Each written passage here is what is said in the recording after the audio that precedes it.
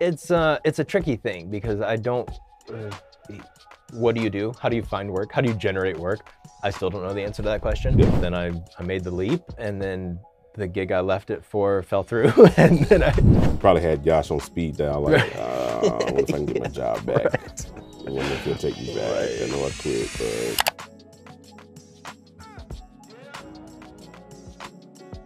So going back to when you moved into being independent, you know, from Yash, 5 years, 4 to 5 years, or however long it was working with him. At what point do you make that transition? How do you make that transition? What is that transition like? There's no easy answer, honestly. Okay. There's no easy answer for that one. Like, how did you know you were ready for that? Didn't.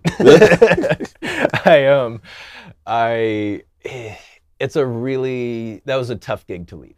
Yeah. Yash was an incredible boss, first of all.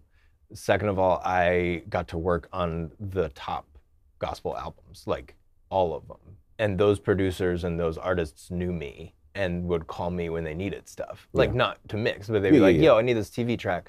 They don't call Yash for that, they called me. Like, because they knew I was the one who's gonna like make sure they had it, and I know where it is, and otherwise Yash would just have to text me about it. So, you know, that's, who wants to give that up, right? It's not the golden handcuff kind of thing, right? Like, it's like, this is a great job. Yeah.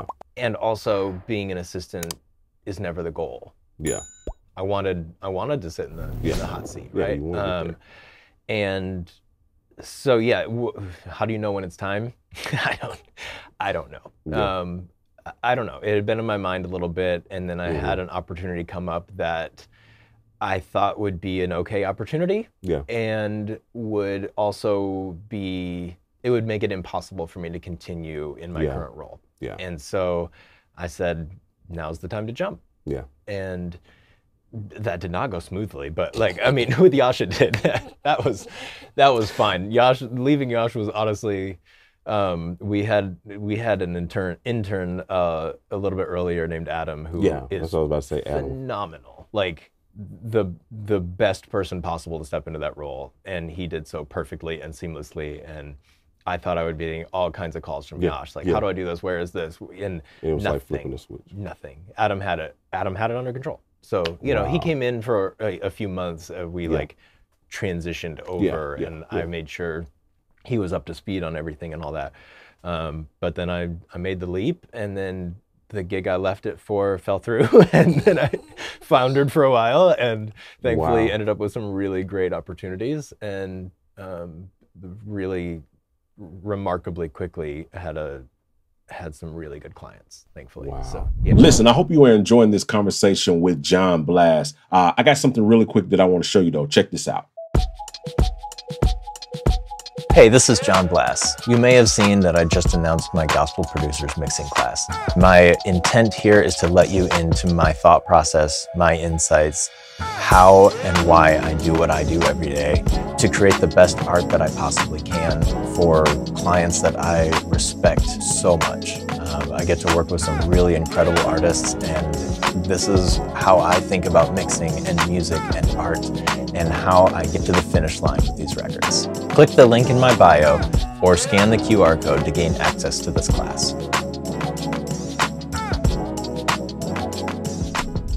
Leaving from that for a gig, and then that gig falls through, but then you said you kind of floundered for. What was that process of floundering like? What was that, you know, finding your way, so to speak? It's a tricky thing because I don't, what do you do? How do you find work? How do you generate work? I still don't know the answer to that question. Yeah. And I also was very, I don't know how to say this exactly, but I didn't want to call the people I know in the business, because those are Yasha's clients. Right. And I absolutely did not want to step on any toes. And I did not want to, and especially because we share a first name, like, I was like, I am not signing any emails with my first name. Like, I don't want any confusion about who's who. And like, some of the people that ended up calling me, I don't even know why they called me or how they called me. But ended up working on some really great records that year. But I tried to use my time wisely, you know, setting things up for success later, making sure I had the structure that I needed in terms of file management and in terms of like, how am I going to, you know, should I create a PDF that says, here's how you should send me files? Should I create a PDF that says, here's what you're getting when we're done? Like, you know, that kind of thing. Just making sure the infrastructure was as ready as it could be. Yeah. And then just going, man, if I could just get a couple songs. I know you know what I mean? Gosh. So, but eventually it came, and like that next year I mixed what were the records? Todd Dulaney, Jonathan Nelson, like both of the big records that year. Shirley Caesar was that year. I had two nominated albums in the Grammys that year. Like I think that was the Grammys 2016, so the following year. But